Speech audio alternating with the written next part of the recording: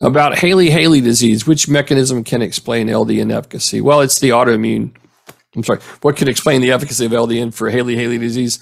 It's the autoimmune response. Hailey Hailey disease is a genetic disease, of course, right?